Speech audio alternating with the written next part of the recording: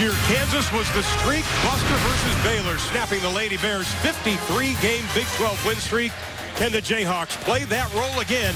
Baylor puts their 18-game win streak on the line. They face the Jayhawks of Kansas.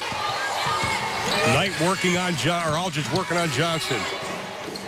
Yeah, that's a fun matchup. Oh, yeah. Nia Johnson's so good at what she does, and that's a big shot for Kansas. A great start for the Jayhawks. She's a nice compliment to Lauren Aldridge. Boy, she has to pick up some of that scoring slack. Bradley, 4-3, buries it. Her 16th of the year. Gardner, since she's been out, Baylor's post players, Abuki and Cave, have both picked up their second fouls when Gardner is not in the game. Count the basket by Christy Wallace. She goes down hard to the floor. Final 5 minutes of the opening half.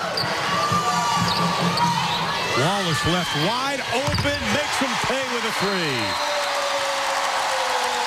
Programs that promote character and leadership, education, healthy lifestyles, and more. More information, visit foxsportssupports.com. Baylor on a 6-0 run, all by Wallace, and Bradley stops it with the three. Now with a chance to tie this game up again. Boyd with a height advantage on Johnson. Knight, long three, and she buries it, and Kansas regains the advantage. Chelsea Gardner pushing hard, but she's going against Abuki, and Nia Johnson has a hand down in front of her. Boyd dishes off for the three, and again it is Bradley. Good 3-on-2 opportunity with Gardner leading the break. Missed opportunity for Kansas. And that's a three on the way. Nothing but the bottom of the net for Amani Wright. Rebound Aldridge, and they'll set it up again. Boyd for three. Got it.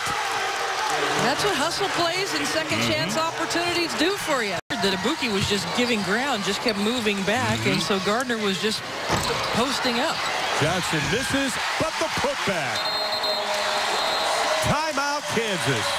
There's the emotion from Nia Johnson. Needed to respond. Well, they've been responding by making it very difficult on that end. Johnson gets her own rebound, and again another putback for Nia Johnson. Baylor only shooting 38% in this ball game.